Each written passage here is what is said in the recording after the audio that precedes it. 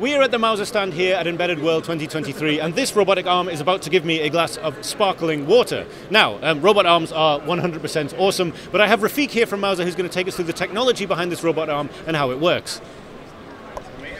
Thank you, Ian. So we have here a demo about using a robotic arm to give water to the people, and we have here the main power supply board is by onsemi, which is basically powering the board.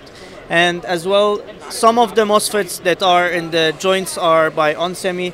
So we have here 6 joints robotic arm that help us hydrate the audience.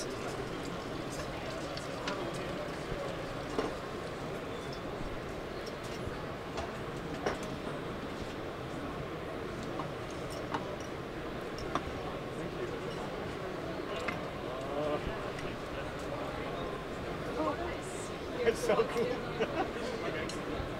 So can I go just 1 second? So we have, don't want to get hit by the robot arm. So yes, as you can see, I have sparkling water. Just before we end, Rafik, in this cabinet right here, there are a number of things from On Semiconductor. Do you want to take us through quickly just what each one of these parts does and how it relates to the robotic arm that we have here? I mean, I can see that this part on the end here is one of the joints, but what are the 2 boards that we have here and what is the camera about? So we have here the first board is the power supply board, and it's developed by onsemi. So it's basically that's the that powers the whole robotic arm, and it's a big box underneath it. We also have here like a camera that can be attached to the gripper, and this gives the vision to the robotic arm if needed. And one of the joints, we have one here.